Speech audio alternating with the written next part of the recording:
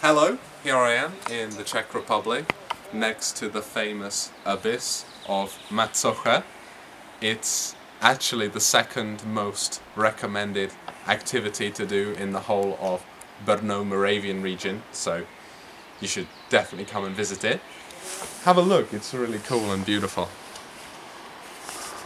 Hope you get to see that a bit. It's just amazing. And you can go on a special trip into Macocha. You can even take a boat and sail through. And also there's stalagmites and stalactites, you know, these pointy things going up and down. And it's very, very beautiful. And it's just well worth a visit.